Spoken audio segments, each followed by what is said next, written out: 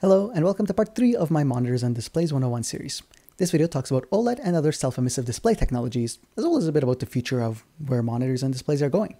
If you haven't seen it yet, part 1 talks about the essentials as well as LCDs versus CRTs, and part 2 talks about the various types of LCDs, including TN, VA, IPS panels, as well as different backlighting technologies. If you haven't seen those yet, feel free to check those out first. On to the discussion of OLEDs and self-emissive panels. Finally, I think we can move on to the last type of display, which is OLEDs. Yeah, IPS. Oh, I should mention, as I said, there's a lot of IPS-like. HWVA, even though it has VA in the name, is actually an IPS panel, hyper-wide viewing angle. There is what's the other one? Samsung used to call it PLS. Instead of in-plane switching, they call it plane-to-line switching, but it's actually the same thing. They just don't want to. These are the cool ones, so finally, since 2020, these are starting to take over, and in a lot of ways, LCDs were downgrades compared to CRTs. Because CRTs are basically self-emissive, they had very good black levels. LCDs don't. Because it's self-emissive, basically, they had no motion blur. LCDs have a lot of motion blur in comparison. So in a lot of ways, we took step backs for the form factor and whatnot. OLED and especially micro LED are kind of like the best of both worlds. Now, OLED has fundamental downsides, major downsides that we'll talk about. But overall, much better. Basically, we take this image here, and it's one panel. There's no backlight because the LEDs themselves are the backlight. So you'll essentially have lots and lots of LEDs. And instead of using the LEDs to light a panel, which then shines through an, by panel I mean like a pane of glass or whatever, which shines through an LCD, we get rid of all of that. The LEDs just face forwards. And if you want red, you turn the red LEDs on. If you want blue, you turn the blue LEDs on. If you want green, you turn the green LEDs on, so on and so forth. Of these, there are a couple types of OLED panels. For example, these days Samsung is producing what are called quantum dot QD-OLED panels. That just means that, well, there's ways of getting red, green, and blue, right? So traditionally, you would use white LEDs because, well, red, green, blues weren't okay, so when I talk about why do you need OLEDs instead of normal LEDs? Normal LEDs are too big. You can't you can make displays out of normal LEDs. If you've been to a concert hall or a massive venue, instead of using projectors, they might use LED video walls. You kind of need that scale for LED displays to work. We can't really make them too much smaller because as small as they are, they're not small enough for this to properly work. So that's why OLED and micro LED especially are interesting, because then we can actually start making these in reasonable form factors. So traditionally, then you would use white LEDs, except the white LEDs, then you would have to color the top of them as red, green, blue to be able to get RGB. Not great, but it works. You might have heard of Samsung called AMOLED displays. AMOLED displays are fundamentally OLED. The AM just stands for active matrix. So on a phone, if you have an AMOLED display, that's just an active matrix OLED display. It's kind of more marketing. Doesn't make it particularly special. QD-OLEDs are interesting because instead of using white LEDs, they actually use blue or UV LEDs, or near purple LEDs. And then they will use quantum dots in order to, which can basically take and change the wavelength of the light from blue to green and red. And that's cool because they're just like lasers. You can get very, very, very precise wavelengths out of these, which means that your colors can be a much deeper red, a much deeper green, a much deeper blue. To get a deep red, a deep green to deep blue, you want to narrow down the wavelength of light to one specific frequency. So this is why, for example, laser projectors can get pretty wide color gamuts because you're producing precisely and only pure red, pure green, pure blue, just because of how lasers work. And quantum dots can do something very, very similar where you get very pure amounts of red, green, blue. The other, so that's QD-OLED. QD-OLED today is probably the best type of OLED you can buy. Although there's only a couple displays and TVs using it for displays. The only one's a 34-inch panel. The other type that's used by LG typically is called W-OLED. W-OLED stands for white OLED. Essentially, OLEDs have this problem where on a big scale, they're not very bright because they'll burn in. So what W-OLED does is it adds a white subpixel. So instead of being RGB, these are actually RGBW. And Windows sometimes freaks out with OLEDs and you get text fringing, and we'll talk about why that happens. It has to do with subpixel rendering and relates to this diagram. But basically, the way an OLED monitor works is exactly as I said. Instead of having all of these filters, the pixels themselves light up and emit the light that you see. That's the fundamental principle. They work much, much better because this means that when I have a black scene on the screen, the pixels just turn off, which means that you get pitch black because there's, well, no light that's being emitted from the display. So you get much lower black levels. You get much faster response times because LEDs are pretty much instantaneous to respond. They can instantly turn on and turn off. In fact, they're so fast that you can get away with using schemes like pulse width modulation in order to actually change the levels of them, which wouldn't basically be possible with an LCD. The response time of the LCD will take over and balance it out. With LEDs, they can actually turn on and off fast enough. And this means that you also get pretty much no motion blur. So they have a lot of advantages.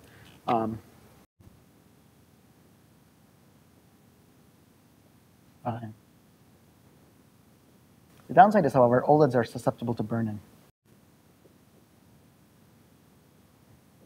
And that's because these are organic molecules. The more you actually, the brighter you run them, you will eventually end up burning out the pixel itself. And this means that this is very common. You'll see it on phone screens or on like TVs that have been showing the same thing for a long time.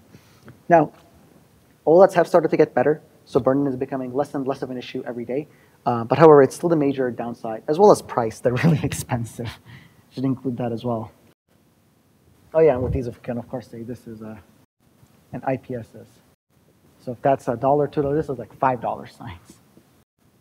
So very pricey, but we're slowly starting to see OLEDs shipping with modern TVs, as well as some computer monitors. Finally, LG has announced at CES their 27 and 45-inch OLEDs, which can do 240 hertz, because of course, I mean, they're so fast that why wouldn't you run them at 120 or 240 hertz? Running them at 60 almost feels like a waste.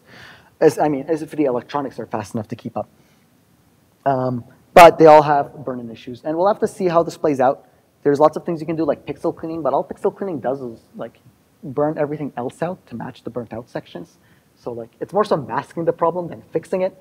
And there's lots of things that they'll do. For example, they'll do pixel shift, which means they're actually very similar to plasma displays in terms of how plasmas work. Plasma never made it big in the computer space, but it was kind of big in the TV space for a while. So we can talk. I'll do a comparison to plasmas shortly.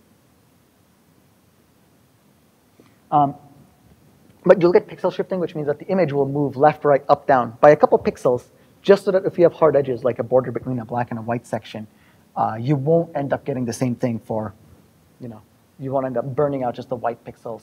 That will gradually shift it so that you get a smoother transition. Also, screensavers maybe will make a comeback. And the other thing you'll notice is with HDR, obviously, these are going to be a lot better because, well, your contrast is infinite because black is black. The thing is, OLEDs are typically power capped, which means that on a big TV, if I only have like a tiny rectangle, that tiny rectangle can be very bright. Even on computer monitors, it can be 1,000, 2,000 nits. But the bigger that rectangle gets, the darker I have to run the display, because otherwise you'll hit a power cap, you'll produce way too much heat, you will burn all the pixels.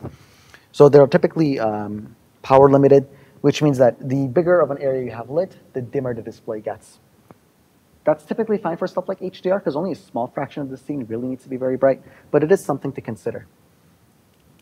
Now, I said Windows likes to freak out when you have OLEDs, and the reason is, for something like a QD-OLED display, the display is actually using triangular circles. Since I mentioned subpixel rendering and pixel arrangements, I wanted to give a couple of demonstrations. These are just sample pictures I've taken just with my macro camera on my phone. And to start with, here's a close-up of a regular LCD panel. This is one from a TV because it's easier to see the pixels, but it's the same for computer monitors. You can see that all the pixels are square, and within each pixel we can see the red, green, and blue subpixels. This is typically called a normal RGB pixel layout.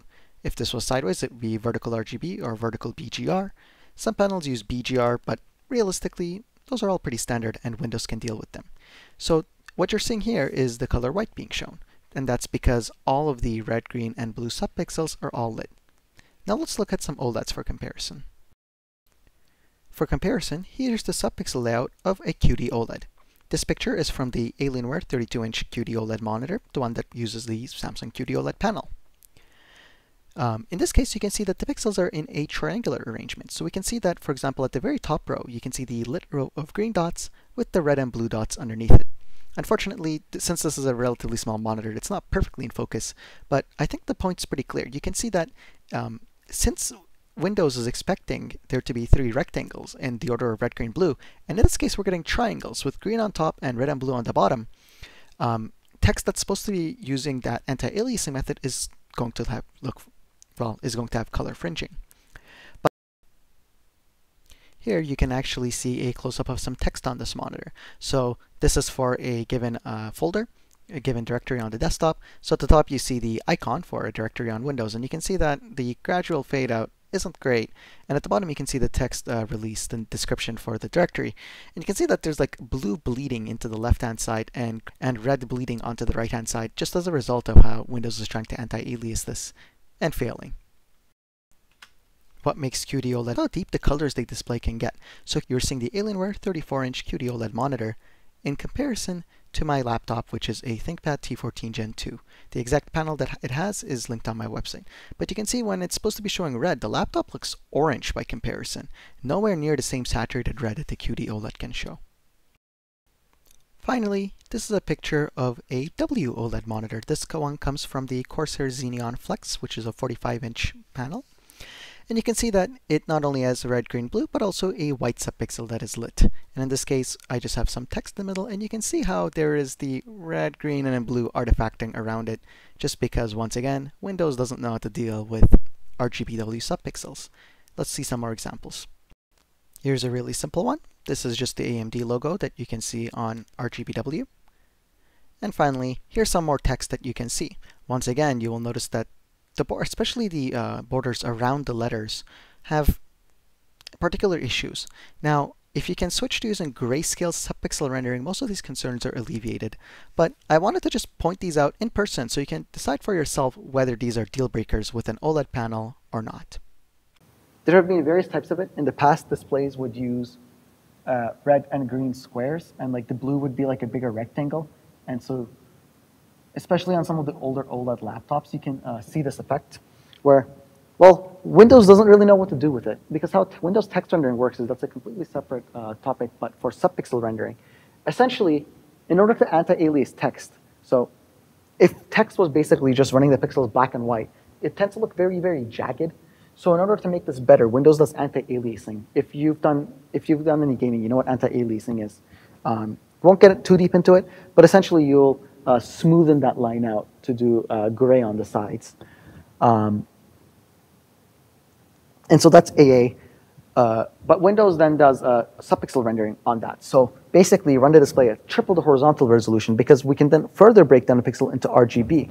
So if I have a line that I'm trying to render like this through the section, well, I can make this one very bright, this one darker, and on average, it will help me get that rendering, as opposed to just doing, grayscale subpixel rendering. So it's good because it makes text look smoother, but the problem is it's always expecting this RGB pattern. And if you have a display mounted vertically, you might have had to do redo calibration, because that's going to completely throw it off track, because now my pixels are sideways. There are some monitors that use BGR, where the panel is essentially upside down. Those are also fundamentally different, because so on Windows, this is, by the way, called ClearType. You'll have to do ClearType calibration. The thing is, ClearType works with RGB in any of the 4 directions. It has no idea what to do with these pixels, where the RG are on one row and they're square, and the B is on the next row and it's a rectangular. It doesn't know how to deal with that and how to anti-alias if a line is being drawn across it. So you tend to get these color fringing on text. And the fringing is happening because Windows thinks that what it's actually doing is it's helping smoothen that out over the RGB. But what it's actually doing is what it thinks is RGB isn't actually RGB. They're not side by side. So you end up with, if you had a line going here, it's like, well, I'll add a little bit of blue to help smoothen it. But the blue isn't actually at the right of a pixel. You're lighting up the row below it. So you tend to get that fringing. On Linux, this isn't the problem. If you use grayscale anti-aliasing, you won't get this issue at all. And with QD-OLEDs, of course, it's different again, because now we switch from this arrangement over to this arrangement using the triangular triangles full of the 3 circles. So various things in use. I think LG does for their W-OLEDs. It's like a square with 4 pixels. The point is, it's different, and well, eventually computers will learn how to deal with it. But at the moment, that's one downside of it. Now, I said that the main downside of OLEDs is that they're susceptible to burn-in. That's because these are organic LEDs. And as I said, that's because normal LEDs aren't small enough and efficient enough to use on OLED panels. Well, that's what micro-LED fixes. So micro-LED is very impressive because it goes back to using the traditional inorganic LEDs that we know and love. This means that they can run a lot brighter and they don't burn in as often because it's just typical inorganic chemicals that you'd see on normal LEDs. So micro-LED is pretty hyped at the moment. It's designed to, basically it's all the advantages of OLED without the downsides other than the cost. Instead of $5 times, maybe at 10. And the fact that we can't really manufacture them at large scales at the moment. There are a couple micro LED video walls on the market that you can do by tiling these up. However, they're few and far in between, and they're not at a scale where you can go and buy. So they're not really on the markets yet. By the time I edit and upload this video, maybe they will be. And finally, I want to draw a quick conclusion between OLED and plasma. Now, plasma was popular back in the day, before LCDs really took over. So think mid-2000s to 2010s. You were still seeing plasma displays, especially with, even at 720p, maybe even 1080p, maybe even 3D displays. That's because plasma has a lot of the advantages of OLED. Just like OLED, it's self-emissive.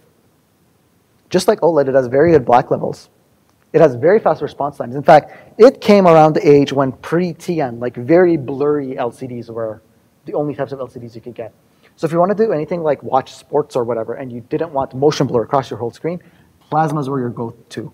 They were really heavy because they were pure glass, but it's not really a concern. The main thing, though, is just like OLEDs, they were susceptible to burn-in.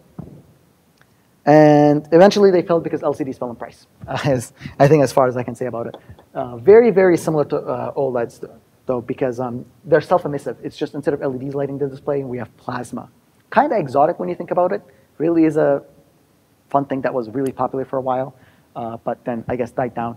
I think 2010s is when all of the big manufacturers, your Panasonics and whatnot, started shutting down their lines. But you had most of the advantages. I mean, I can't say much about color gamut because back then TVs used the BT601 color space, which isn't very wide to begin with. And most things were SD anyway. HD was like just starting to happen. But yes, very fast response times, no motion blur, but had burn-in issues. So it kind of falls alongside the same family of OLED and micro LED, that it was self-emissive. But that's a thing of the past. Maybe it was too far in the future for its time. And then LCDs happened, and now we're switching back to it. And I think that about wraps this up. Thank you so much for watching the third and final part of my Monitors and Displays 101 series. If you want to see the full 1 hour video, it is linked in the description down below. Part 1 and Part 2, if you haven't seen it yet, are also linked down there. Thanks so much for watching. I hope you enjoyed this video. I hope you learned something. If you did, please consider leaving a like or subscribing to the channel. And thank you so much for watching. See you next time. With that said, I hope this has been a good overall introduction, and that I've been able to explain the fundamentals of CRTs versus LCDs versus OLEDs and self-emissive displays, as well as the different types of LCDs you see, like LED backlit, mini LED backlit, as well as the types of panels, TN, VA, IPS. I hope this was a good overall introduction and helped explain the key concepts and the fundamentals. If you have any questions, please feel free to leave it in the comments down below or send me an email. And I'd like to thank you all for watching.